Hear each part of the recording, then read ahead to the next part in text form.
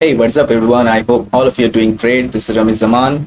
आज मैं एक नया वीडियो लाया हूं जहां पे हम लोग जेई मेंस के लिए हर एक चैप्टर से 10 या फिर 20 इंपॉर्टेंट क्वेश्चन सॉल्व करेंगे। ये वाला सीरीज अगर रिस्पांस ठीक ठाक रहा वीडियो पे तो मैं जेई 2024 तक कंटिन्यू करूंगा या जेई एडवांस 2024 तक भी कंटिन्यू कर सकता। तो चलिए देखते हैं कैसा रिस्पॉन्स मिलता है। आज का टॉपिक है वर्क पावर एनर्जी। हम लोगों का जो फर्स्ट क्वेश्चन है, फर्स्ट क्वेश्चन स्क्रीन के ऊपर है। चलिए इसको सॉल्व करते हैं। तो क्वेश्चन में क्या दिया है? A rigid body of mass moves at a distance 10 metre along a straight line under the action of a force of 5 Newton. If the work done by this force on the body is 25 joule, the angle which the force makes with the direction of motion of the body is. तो यहाँ पे कुछ खास difficult question दिख नहीं रहा है। हमको सिर्फ work equals to F S cos theta वाला फॉर्मूला यूज करना पड़ेगा। सो W कितना है? W है आपका 25 और यहाँ पे फोर्स है कहाँ? 5। डिस्प्लेसमेंट कितना है? 10 मीटर इंटू कॉस थीटा। और बाबा कॉस थीटा, ताहले कॉस थीटा आपका हो गया 25/50 मतलब 1/2। So theta equals to 60 degrees. Okay, so option C is correct. Next question number 2। Question number 2 क्या है? चलिए देखते हैं। A rigid body of mass m is moving in a circle of radius r with a constant speed v. The force on the body mv square by r is directed towards the center. ये तो standard चीज है। What is the work done by this force in moving the body over half the circumference of the circle? तो हमको तो मालूम है ना कि जब एक पार्टिकल सर्कुलर मोशन में घूमता है तो किसी भी इंस्टेंट पे अगर आप उसका रेडियस वेक्टर ड्रॉ करोगे, उसका वेलोसिटी वेक्टर हमेशा रेडियस वेक्टर से परपेंडिकुलर रहेगा। इसका एक्सेलरेशन टुवर्ड्स द सेंटर काम करता है और सेंट्रीपिटल फोर्स, जिसको हम लोग mv²/r से डिनोट करेंगे, वो भी सेंटर की तरफ ही काम करेगा। सो और वेलोसिटी हमेशा परपेंडिकुलर रहेगा। सो वर्क डन हमेशा यहाँ पे 0 रहेगा। इजी क्वेश्चन, लेकिन ऐसे इजी क्वेश्चंस भी एग्जाम में पूछे जाते हैं, तो सब चीज को नेग्लेक्ट नहीं कर सकते। तो मैं सिर्फ वीडियो में कितना लाइक्स या फिर व्यूज आते हैं इस हिसाब से मैं अपलोड कर रहा हूँ। अगर आप लोगों ने सपोर्ट किया तो और भी वीडियोस लेकर आऊंगा। Next question, question number 3। The force of magnitude of 30 Newton acting along IJK displaces a particle from 241 से 352। Work done during the displacement. मतलब मुझे यहाँ पे सिर्फ वर्क डन में जो फॉर्मूला होता है F.S का, वो वाला यूज करना पड़ेगा। तो यहाँ पे एक चीज देखना पड़ेगा कि F वेक्टर पे नहीं है। F यहाँ पे 30 न्यूटन मैग्नीट्यूड है और IJK हम लोगों का डायरेक्शन बोला गया है। तो वहां से हम लोगों को उसको क्या बोलते हैं, यूनिट वेक्टर मिल जाएगा। So what is the 30 Newton और आप लोगों का यूनिट वेक्टर होगा IJK divided by √3। So this is your unit vector. तो मतलब F वेक्टर पूरा मिल गया। What is the displacement vector भाई लोग? displacement vector रोम भाई लोग, सिस्टम फाड़ देंगे। Sorry, anyways, displacement vector is 3 - 2 is I cap plus 5 - 4 is J cap, 2 - 1 is K cap. So this is your displacement vector. तो आपको यहाँ से वर्क डन अगर निकालना हो so F.S कर लो। so F.S करने पर क्या होगा? 30/√3 into 3, that is 30√3 जूल। तो ये होना चाहिए आपका आंसर, मतलब ऑप्शन सी। तो ये था क्वेश्चन नंबर 3, ऑप्शन सी। ठीक है, ऐसे क्वेश्चन पे घबराना नहीं है। 100% फ्री का मार्क्स है, जिसको हम लोग बोलते हैं फ्री का मार्क्स, फ्री में ले लो। चलिए नेक्स्ट क्वेश्चन में आते हैं। चलिए A particle is moved from 0 to AA under the force 3I cap plus 4J cap from 2 paths. ठीक है सर, बहुत बढ़िया। सो 0 से AA तक जा रहा है। सो 0 से AA तक जा रहा है। फोर्स अप्लाइड ये है, 2 पाथ्स में जा रहा है। एक डायरेक्टली जा रहा है और एक OQ से Q। Path 1 is OP and path 2 is OQ। सो पहला पाथ ये है, सेकेंड वाला पाथ ये। W1 and W2 be the work done by this force in these two paths, then so W1 और W2 के बीच हमको रिलेशन चाहिए। ठीक है, तो पहले हम लोग W1 निकालते हैं। So what is W1? देखिए फोर्स तो कांस्टेंट है। सो फोर्स अगर कांस्टेंट है, so if F equals to constant and every constant force is a conservative force. कौन सा फोर्स? Conservative force. और हम लोगों को ये चीज याद रखना है कि for conservative force work done is independent of the path. For conservative force work done is independent of the path.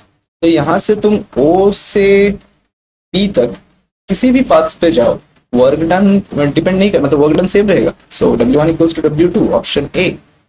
Simple. यहाँ पे सिर्फ सिंपल थियोरेटिकल क्वेश्चन पूछा जा सकता है जेईई मेंस में। नेक्स्ट क्वेश्चन पे आते हैं। कहाँ गया भाई? Question number 5। So a rope is used to lower vertically a block of mass capital M by distance x with a constant downward acceleration g by 2. Work done by the rope on the block. Fine. Work done by the rope on the block. So x distance. So इसको थोड़ा diagram में draw कर लेते हैं। पहले एक block draw करते हैं। रोप ऊपर टेंशन दे रहा है, ब्लॉक का मास है mg, तो नीचे mg काम करेगा। ब्लॉक नीचे जा रहा है कितना एक्सेलरेशन से? g by 2 एक्सेलरेशन से। सो यहाँ से हम लोग एक इक्वेशन लिख सकते हैं ना, mg minus T equals to mass times acceleration. t मिल जाएगा कितना? mg by 2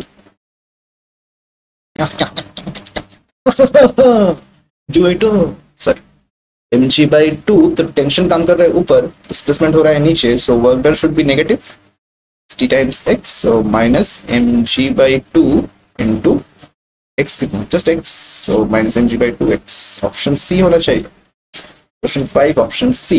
let's go to the next question. Same type का क्वेश्चन है और ऐसा क्वेश्चन एग्जाम में पूछा भी गया है। A block of mass m is suspended by light thread from an elevator. The elevator is accelerating upward with a uniform acceleration a. The work done by tension on the block during t seconds. यार चलो solution. Okay, so work done by tension on the block in t second. अच्छा, यहाँ पे ये नहीं लिखा गया है कि वर्क डन कौन से फ्रेम ऑफ रेफरेंस से हमको कैलकुलेट करना पड़ेगा। अगर कुछ नहीं लिखा रहेगा तो ग्राउंड फ्रेम से ही हमको करना पड़ेगा, ठीक है। सो यहाँ से अगर मैं ब्लॉक एम का फ्री बॉडी डायग्राम ड्रॉ करूँ तो ऊपर टी, नीचे एम जी, और ये भाई साहब ऊपर जा रहा है ए एक्सेलरेशन से। सो इक्वेशन हो जाएगा T minus M G equals to mass times acceleration. So M into ji plus A is your tension. Question में क्या पूछा गया है? Tension in T second, initial velocity 0 पकड़ लो। So sorry, work done in t second और initial velocity 0 पकड़ना है, that is t into s। अच्छा, t तो हमको मिल गया g plus a, और डिस्प्लेसमेंट कैसे आएगा? कांस्टेंट एक्सेलरेशन भाई साहब, half A T square. Okay, so m into g plus a into a t square divided by 2। ये कोई है क्या ऑप्शन पे? ऑप्शन ए 6 का होगा तुम्हारा, option A.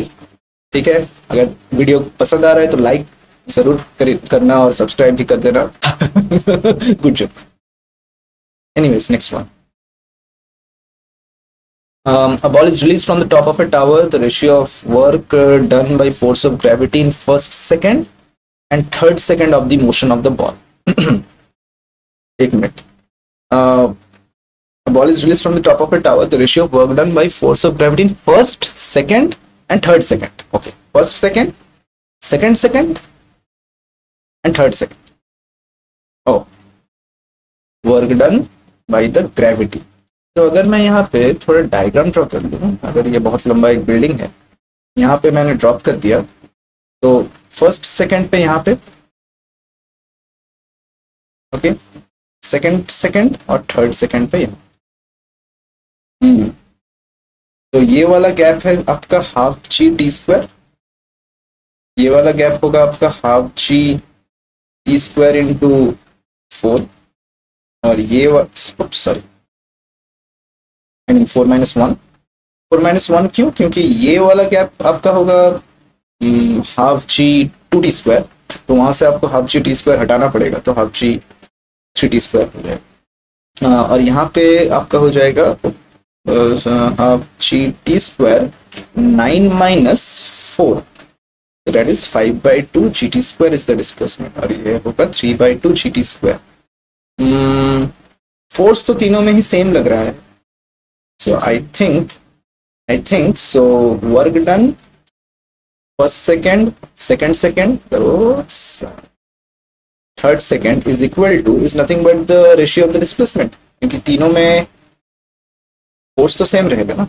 So displacement number 1 is half GT square is to 3/2 GT square is to 5/2 GT square. Half GT square तो हट जाएगा, 1:3:5 आंसर होना चाहिए, ठीक है।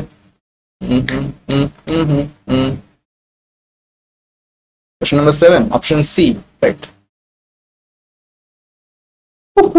7 क्वेश्चंस ऑलरेडी हो गए। आई थिंक ये 7 क्वेश्चन आप लोगों को करने में कुछ खास टाइम नहीं लगेगा। Question number 8, a force acting on a particle varies with the displacement x equals to 8, a equals to 1, b equals to 1, work done by this force for the first 1 meter। ये तो भाई nursery school का question है। सो f equals to क्या है आपके पास, ax minus B x square. So what is the work done, work हो जाएगा integration f dot dx equals to integration ax minus B x square dx। Limit दौड़ा हुए x 0 থেকে 1 होती, 0 से 1, so this will give you x square by 2 that is half minus x cube by 3 that is a और b तो 1 है तो मैंने वैल्यू पुट कर दिया already. so this is 6, 3 minus 1 by 6 should be your answer, that is option 1, option 1, 8 is a।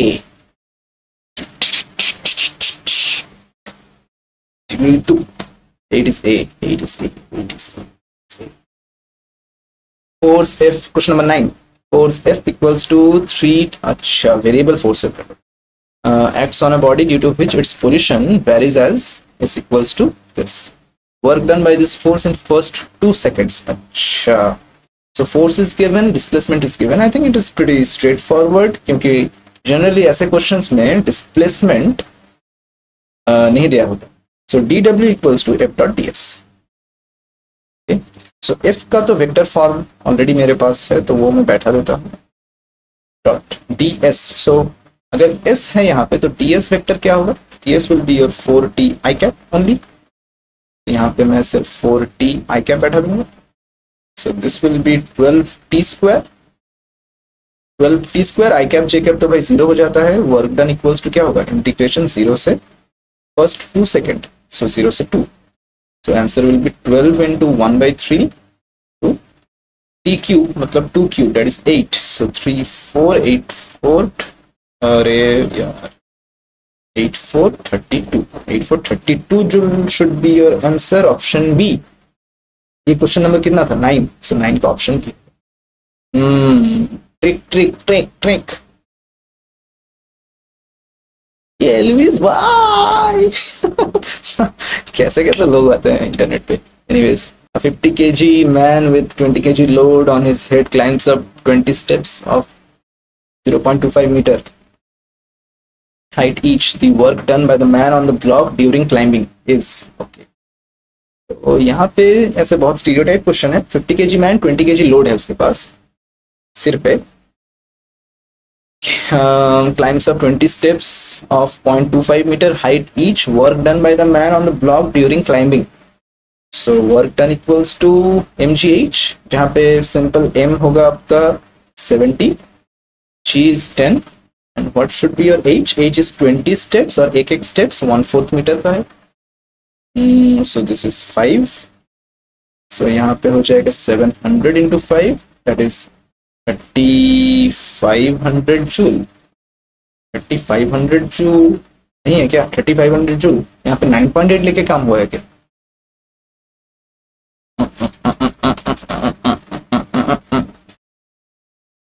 Work done by the man, work done by the man on the block, तो work done by the man on the block अगर बोलेगा तो 70 नहीं होगा, no no no, यहाँ पे सिर्फ block का मास होना चाहिए। तो आंसर होगा आपका 1000 राइट। अगर बोला जाता है कि work done by the man, total work done by the man to move this distance, तब उसका खुद का मास भी ऐड होगा, लेकिन यहाँ पे एक्सप्लिसिटली बोला गया है कि work done by the man on the block. Thank God option में वो नहीं था, नहीं तो गलत हो जाता। सो 10 for 10, question number 10 C is the correct answer. Okay, चलिए यहाँ पे हम लोगों का 10 क्वेश्चंस कंप्लीट हो गए। अगर वीडियो का रिस्पांस अच्छा है तो हम लोग नेक्स्ट वीडियो में और भी 10 क्वेश्चन करेंगे वर्क पावर एनर्जी से। चलिए प्रिपरेशन अपना ठीक से करना। I will see in the next one. Piece, take care.